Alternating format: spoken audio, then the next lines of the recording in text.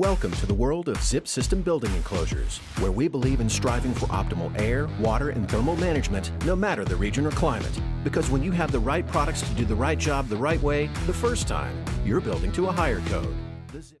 I'm Jake Bruton, and today on the Build Show Network, we're going to talk about siding, but we're not going to talk about siding. We're going to talk about what happens leading up to siding.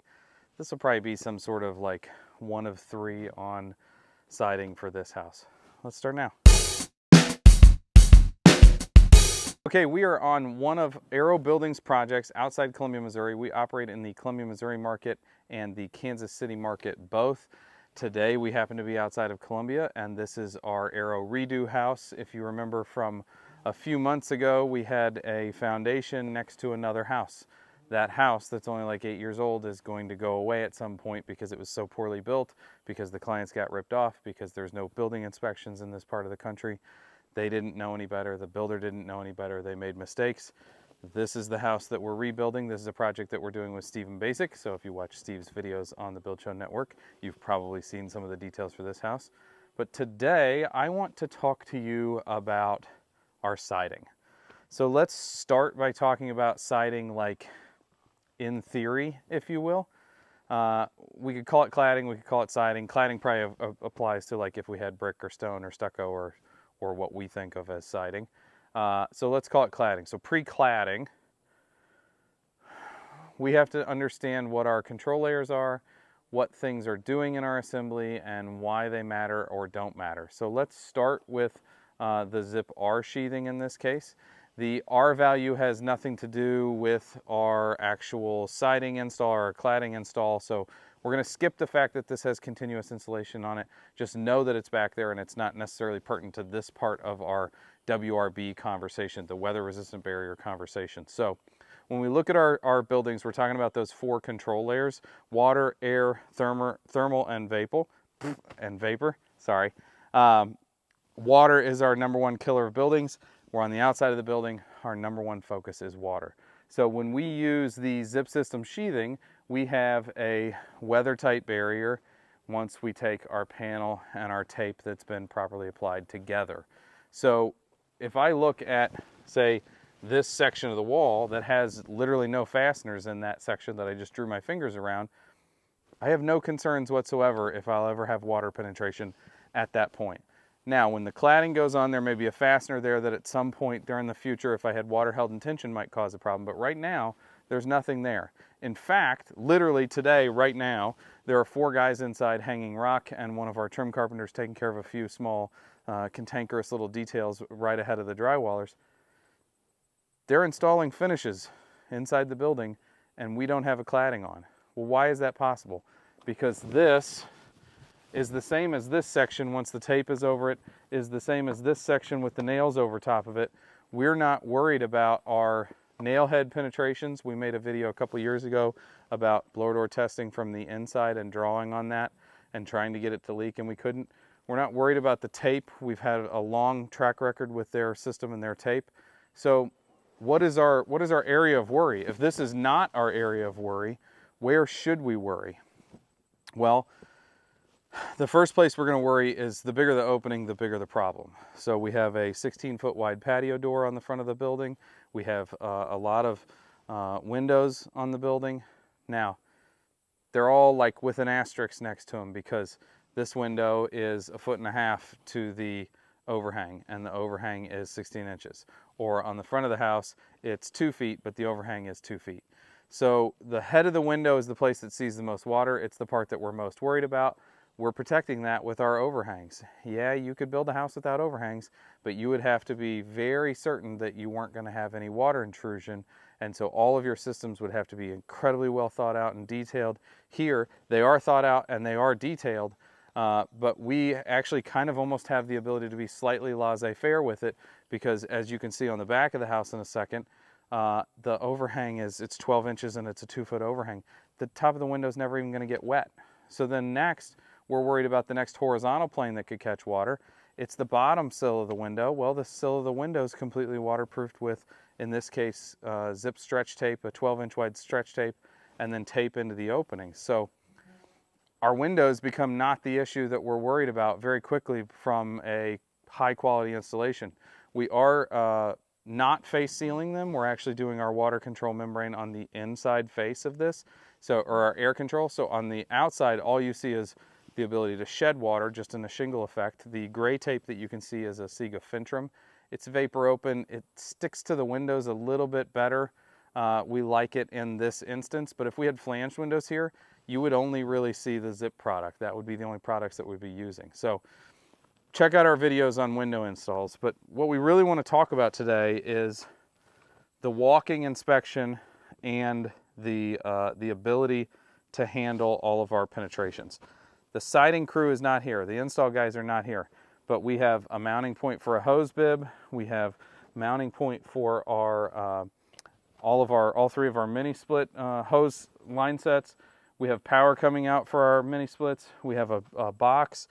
There's a lot going on here that if we just let our plumber screw this tight to the house, it doesn't take into account our rain screen, the gap between the mounting block and the rain screen, or the mounting block, and potentially the elevation. So we want this thing to have a little bit of a slope. If it's already screwed in, it may or may not have that. We have the ability to make some small adjustments here. So what you're seeing is pre-planning the distance that this needs to stick out, and then we're liquid flashing with Huber's Liquid Flash, or pre-planning the layout for these guys for the line sets, and we're liquid flashing around every single one of those.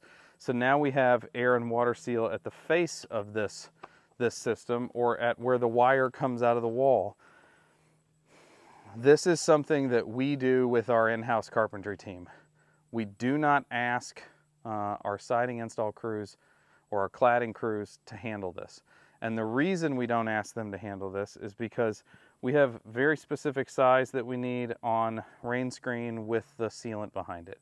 If this were just a specific size with the rain screen behind it, it would be a cladding detail. But as soon as I'm managing air and water back in behind there, now it is an envelope detail that is a much larger risk to me and my company. So now we have our in-house carpentry guys. They know what to do here. They know what things we want. We want these things to look like. They know that up above here there's some penetrations that don't need anything because they're just going to be a round pipe with a range hood or a hood cover at some point, or a plumbing vent that's just going to turn up at some point after this cladding's on. We do all of this so that the siding guys can just show up and nail siding on the wall. I know it sounds overly simple when I say it like that, but I don't want our siding crew to be taking care of this sort of detail. Outside of the liquid flash components here and the window taping, the other thing that's of note in this instance is we have Siga Fintrum all the way around our sill plate. At this house, we actually waited to put that Siga on until after the windows were installed.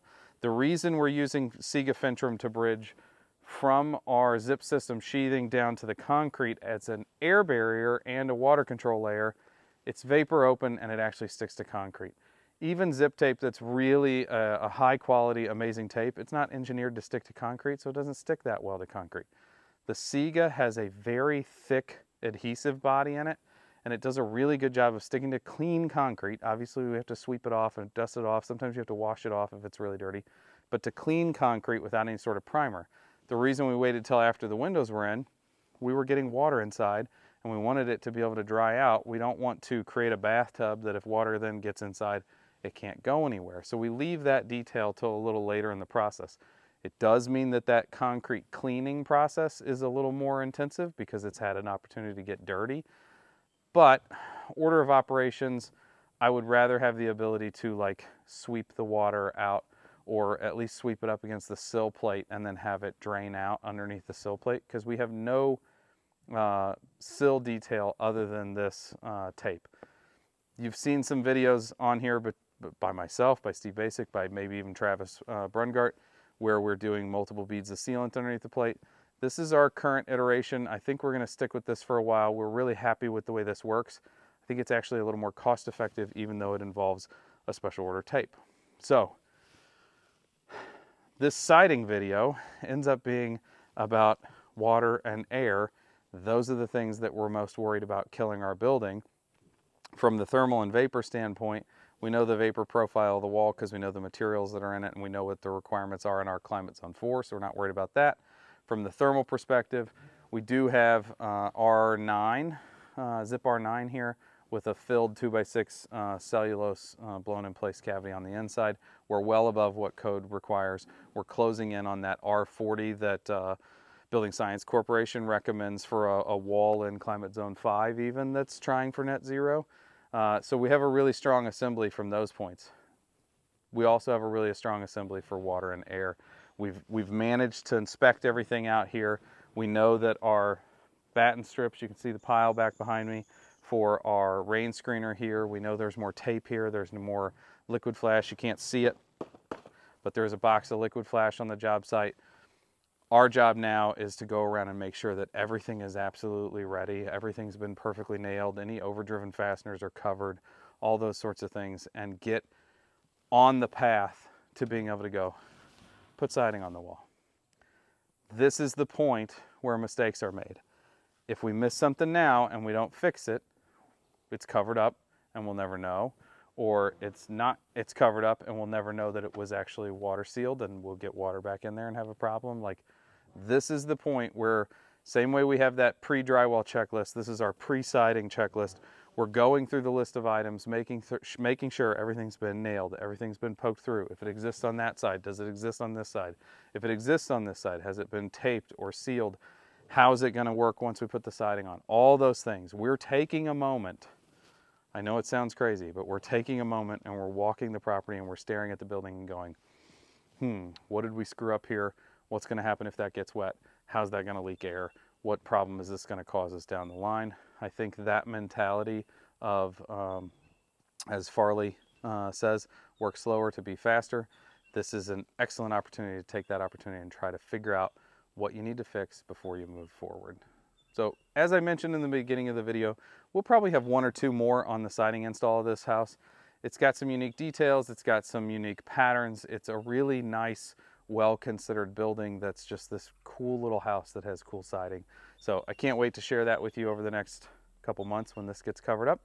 Till then, thank you for watching today. Don't forget to subscribe to the Unbuild It podcast. Don't forget to subscribe to don't forget to follow me, I should say, on Instagram. It's Jake.Bruton on Instagram. And have a good day. Stay tuned.